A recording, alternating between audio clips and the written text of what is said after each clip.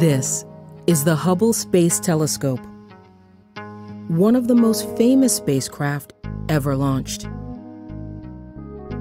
For over 20 years, it has played an integral role in our search to understand more about the universe.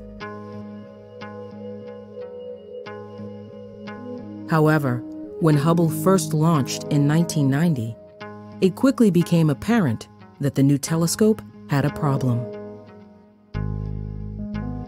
MIT professor and former astronaut Jeff Hoffman has personal experience with Hubble's flawed optics. When you have a new telescope, just like when you pick up a pair of binoculars, the first thing you normally do is you run through the focus to find the sweet spot where the focus is best, and this is what they started doing with Hubble. The problem was that no matter how they moved it, they weren't getting perfectly focused images. They'd move through the best, and then it would start to get worse, but even the best images were still fuzzy.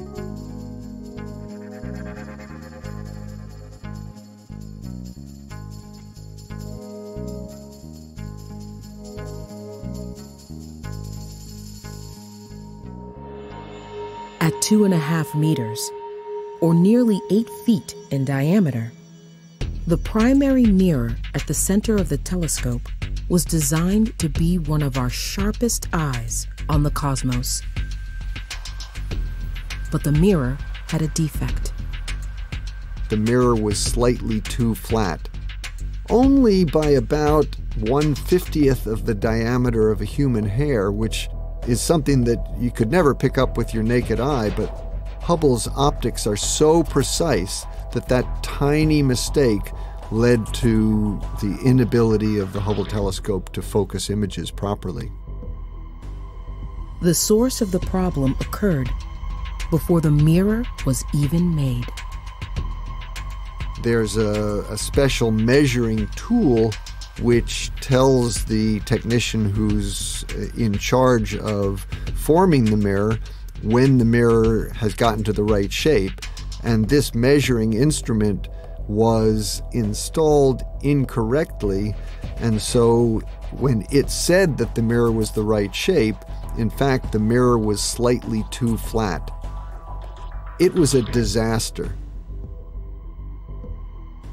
If engineers couldn't come up with a way to deal with the mirror's flaw, Hubble would never achieve its mission.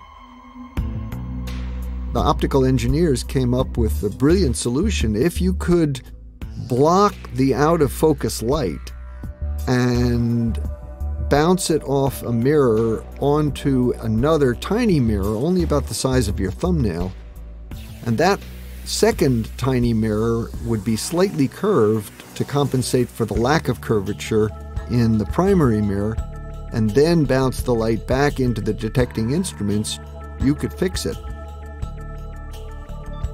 It was a clever fix that would allow Hubble to reach its potential. But first, astronauts would have to install it.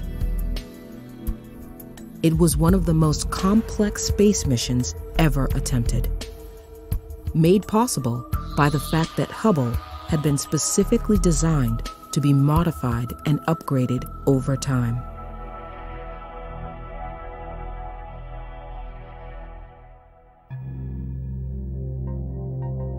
In 1993, the Space Shuttle Endeavour rendezvoused with Hubble, and a team of astronauts, including Jeff Hoffman, mounted the corrective mirrors and a new primary camera inside.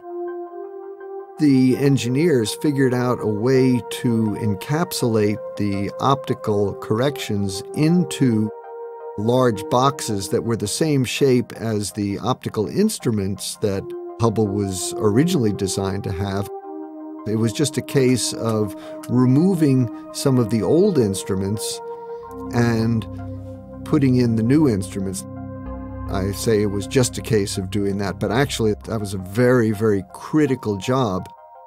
A few weeks after Endeavour returned to Earth, astronomers and engineers held their breath as Hubble took its first pictures with the adjusted optics. And I'll never forget getting the call New Year's Eve from a friend at the Hubble Telescope Science Institute to tell me that, Jeff, we've just gotten the first real images down from Hubble, and the repair that you guys did worked, and Hubble is fixed. The images were crystal clear. The skillfully engineered solution was a success.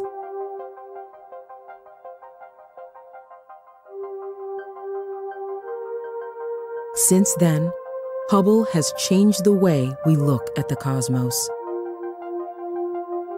offering us unparalleled pictures of the universe.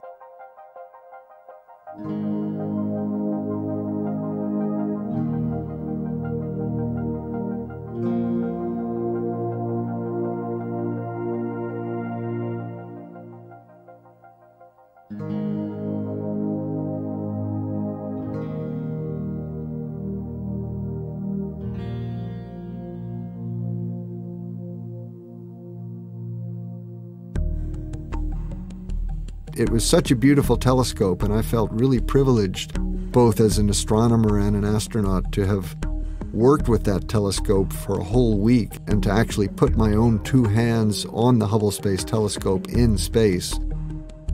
What a thrill. We still have much to learn about space, and Hubble continues to help us search for answers to our questions. But even the telescope's initial failure has something important to teach us. It's from failures that you really learn what your problems are, and that's how you improve your equipment, your hardware. So it's this fine balance. You have to have the right attitude towards failures. The important thing, though, is if you do have a failure, you really need to be able to learn from it.